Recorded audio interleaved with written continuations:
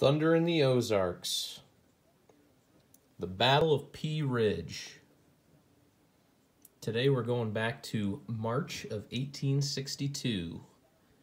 This is, as most of you probably know, a Herman Luttman design from Revolution Games. I played Kernstown earlier this year. That's in the same system. This is Blind Swords. This is actually the first game I bought in the system, and I've played a scenario or two before. The one I played kind of focuses on just this section of the battle over here. I've played that a couple of times solo and once opposed with my Uncle John. I think he took the Confederates, ended up beating me, but it's an interesting situation. I've never played the full campaign, so I've got some time, so I figured I'd set it up. The setup is a breeze. As you can kind of see, there's not a lot of counters. So the setup's really quick. We've got our reinforcements over here. Sorry for the glare. I've been relegated to the basement for the time being.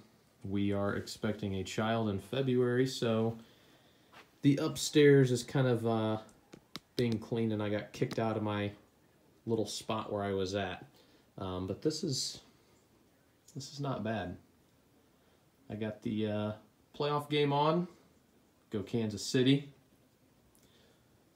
It's a crappy day outside, so figured let's do this. As usual, we have some delectable bush light to assist us in playing the game. Well, anyways, so this is not a battle I know a ton about, but as far as the basic premise for the setup of the game, I think it suits Blind Swords really well. You'll see down here that we have two divisions under Van Dorn, one of them being Price's Missouri State Guard Division. He's got a couple other smaller brigades in there. And McCullough, he's got an infantry brigade under Haybear, and also a cavalry brigade under McIntosh, and some Native American units under Pike. So that's a little interesting quirk. But the setup for the game, basically what you have is Van Dorn started somewhere over in this vicinity. From my understanding, I think the Union were arrayed down in this general area, kind of facing the opposite direction. Van Dorn stole a march, kind of got around. The ultimate goal was to get both divisions on the opposite side of Elkhorn Mountain, from my understanding. But these guys basically lagged behind, couldn't make it there in time, so Van Dorn basically just said, attack, we'll meet up with you as we get down into here. So you have two very distinct sections of the battle kind of going on simultaneously. Over here, this is the part of the battle that I've played before. The Confederates are going to be pushing to take Leetown, and you'll see there's a bunch of victory locations down here. Five's quite a few victory points. So these brigades are going to be pushing down this road. The Union defense, I've played a couple chip pulls of the first turn so far. There was an artillery unit in this location. They've been annihilated already by some charging Confederate cavalry. These guys did just fine. They passed some morale checks. They'll likely be falling back so that we can let these Confederates come through the woods here and hopefully maneuver some artillery down into here so that we can fire at them as they're coming through the cornfield. There's a couple decent Union regiments down here, the 22nd Indiana, the 12th Missouri, the 36th Illinois.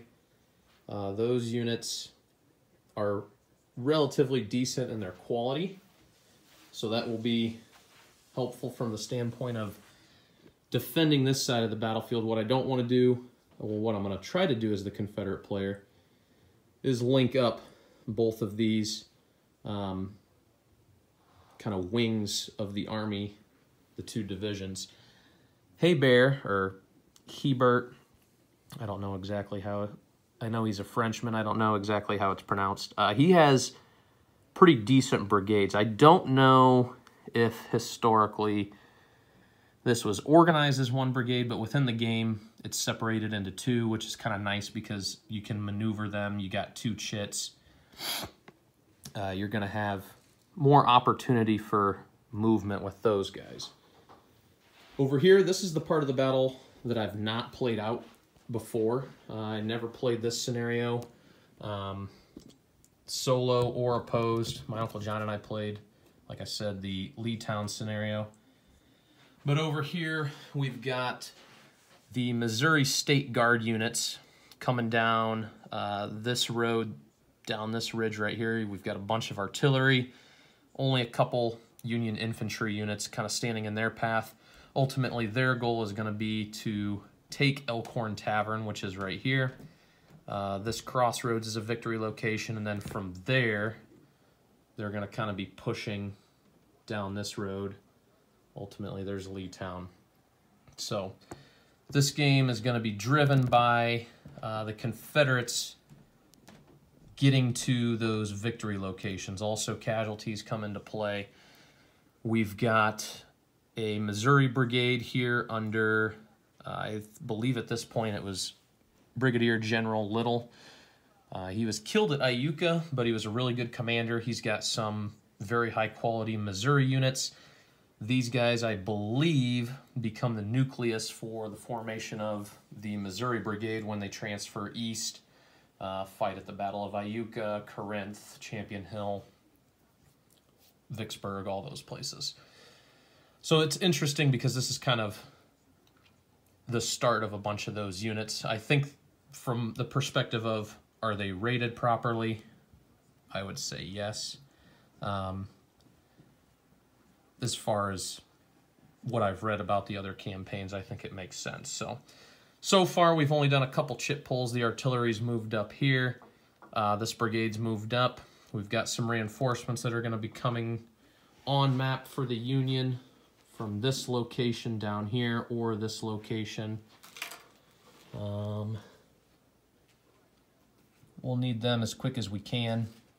The Confederates don't really get any reinforcements at this point. They'll be kind of using what they've got to get in position. Now, it is a 26-turn game if I play all the turns. We'll see. I might just play the first day. Kind of depends on how quick I get through it. But I don't really have much to do today. We got football on. She's watching me. And eating a snack without asking me if I want some. I bought you some. Unreal. All right, well, that's about it. Maybe I'll check in with some updates as we go along. Hope you guys are enjoying your Sunday, and yeah, see you later.